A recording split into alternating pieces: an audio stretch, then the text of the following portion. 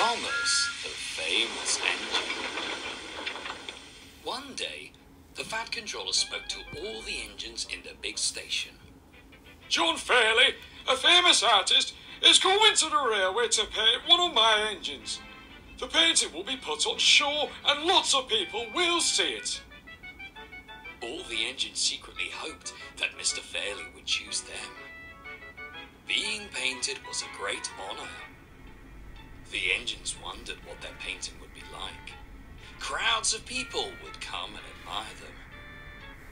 Mr. Fairley could paint me as a hard-working little engine, said Percy excitedly, with my trucks in the yard. He'll want something striking, James said smugly. And you don't get much more striking than a splendid red engine like me. My painted shiny brass will look magnificent. Striking indeed, chortled Gordon. He'll want to do a painting of me steaming along, fast and powerful. Something people can admire, and in your case, aspire to. It would be nice to be painted with one of the smaller engines, said Edward humbly. He could paint me with a heavy goods train steaming through the countryside, Henry thought proudly. Just think how smart my shiny green paint would look. Thomas was busily shunting in the yard. He hoped he would be chosen too. Mr. Fairley could paint me as a busy little engine, he chuffed to himself. Soon Mr. Fairley arrived on the railway and began looking at all the engines. Everyone wanted to be chosen, but he could only paint one. Which would it be? Gordon, Henry, and James waited impatiently in the yard, trying to pose as impressively as possible. Percy meandered around pretending to marshal trucks into sidings, hoping he'd be noticed by Mr. Fairley. When Thomas arrived with Annie and Clarabelle, he thought it a great joke when he saw the engines posing. Am I the only one doing any work today? He chuckled as he prepared to go and shunt trucks to take to the mines. Mr. Fairley caught sight of Thomas and smiled.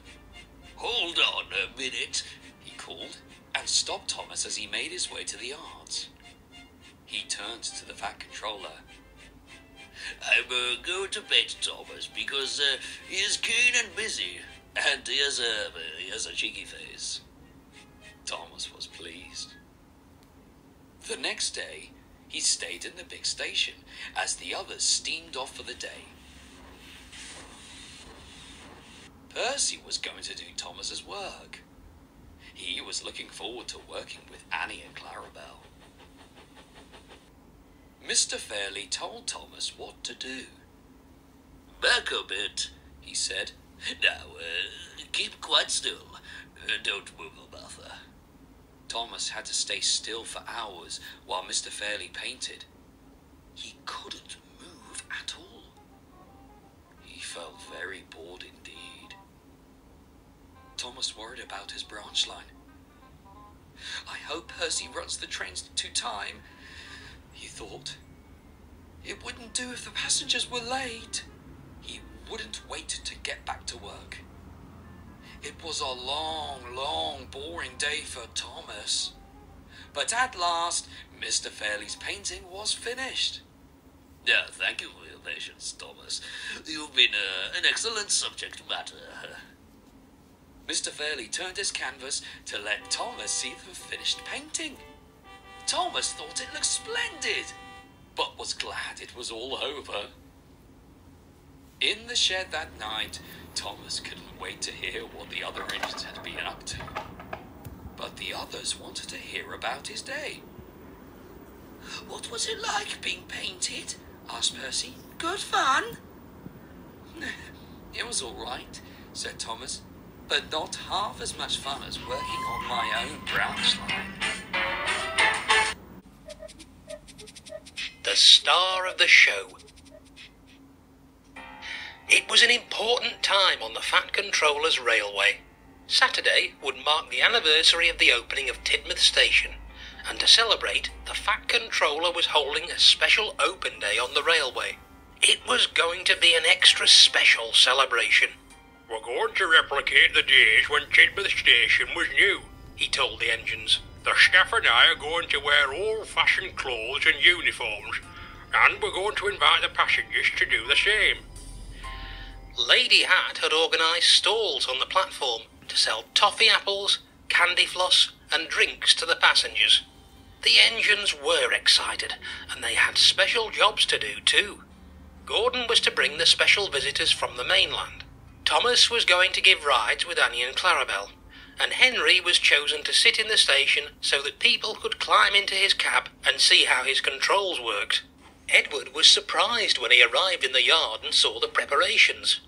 "The men are giving me an extra special polish so the visitors can have their photo taken with me," boasted James. "And I'm to give them a special shunting demonstration," Percy grinned, and he hurried away to practice. Did the Fat Controller mention anything I could do?" Edward asked meekly. "Not to me," said James. Edward puffed sadly away. He tried to be happy for the other engines as they chatted about their special jobs, but he wanted to be part of the celebrations more than anything. Saturday morning was bright and sunny. The drivers and firemen came extra early to start work and began washing and polishing the engines until their paint was shiny and their brasses were gleaming. All of them except Edward. He watched sadly as they steamed out of the shed to start their work. "I haven't been chosen for anything," he thought. "Maybe the Fat Controller doesn't think I'm special at all." Just then he heard a voice. "Why isn't Edward ready?" it demanded. "He's next for a special wash and polish, sir.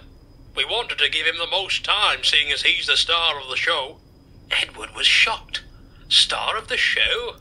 "Oh, it was meant to be a surprise," laughed the Fat Controller. "You're one of the oldest engines on the railway, and by far one of the very best too." He asked the workmen to hurry and have Edward ready in good time. Edward was pleased, and soon the men had him looking splendid. "Your first job as star of the show is to take me to Tidmouth Station," the Fat Controller told him. "Then you'll run through the station and cut the red ribbon, and we'll start the celebrations." Edward puffed proudly into the station to a chorus of cheers and whistles, whilst a brass band played him in. He ran through the ribbon and gave a great celebratory blast of his whistle. He felt very proud. "I declare this open day open," said the Fat Controller as he stepped from Edward's cab onto the platform. 3 cheers for all the really useful engines." "Hip hip hooray! Hip hip hooray! Hip hip hooray!" everyone shouted. The Fat Controller smiled and turned to Edward. "Well done, Edward," he whispered. "You truly are the star of the show."